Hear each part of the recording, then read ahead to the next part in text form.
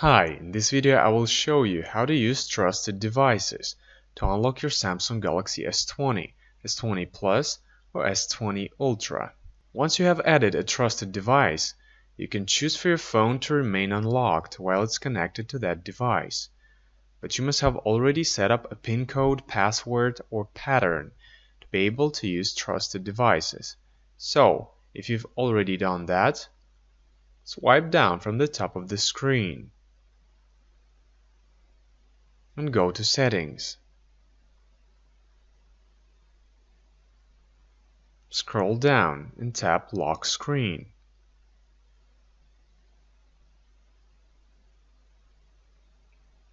Tap Smart Lock. Enter your PIN, pattern or password and then tap Next. Tap Understood. Tap Trusted Devices. Tap Add Trusted Device. Choose the device you wish to use. Make sure that Bluetooth is turned on and connected to the device you wish to use.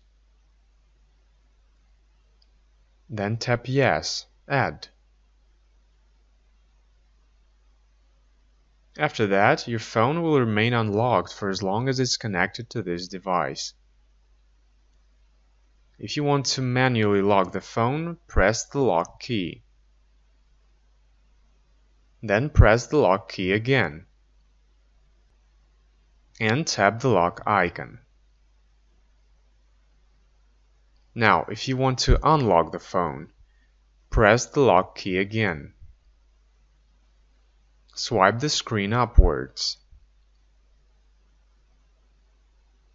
and enter your PIN, pattern or password and then tap OK. I hope this video was helpful. If it was, don't forget to hit the like button. I would really appreciate it.